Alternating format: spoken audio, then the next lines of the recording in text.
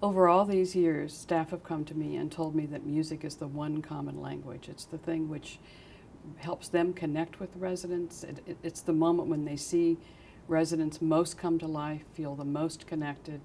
It's really a fabulous time whenever we have general musical activities where many residents come together, but it's also the incredible opportunity to listen to the music that you love the most, that it is the most connected to your whole life.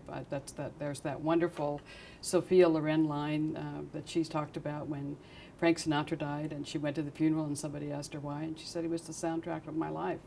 I think that certainly as I get older, I realize all the more so how true that is, that music is something which connects us with our whole lives. And for residents to be able to have that experience at a time when life is so particularly challenging is especially special and wonderful.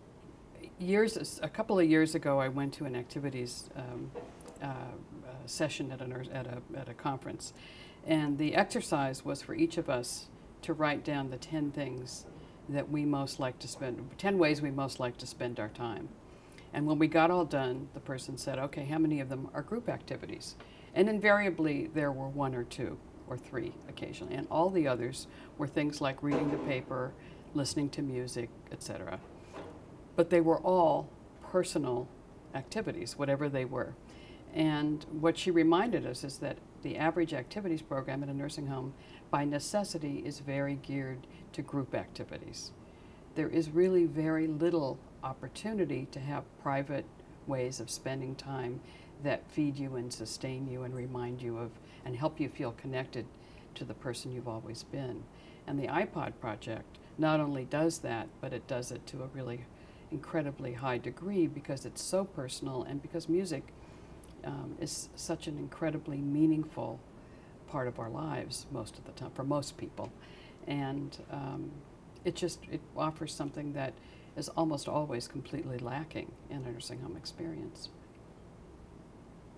Music is an authentic experience, and it gives an opportunity for staff and residents to have an authentic and meaningful exchange. And I think in that sense, it always has the potential for paying off down the line. I don't think it may take a little more time up front, but once it gets going, it's a real thing that happens with residents in their experience of the music. They feel better. Staff enjoys seeing them feel better, so that it improves the connection, it improves the relationship. And I think you couldn't find an activity in a nursing home with more potential payoff in terms of the resident's experience or the staff's experience with the resident.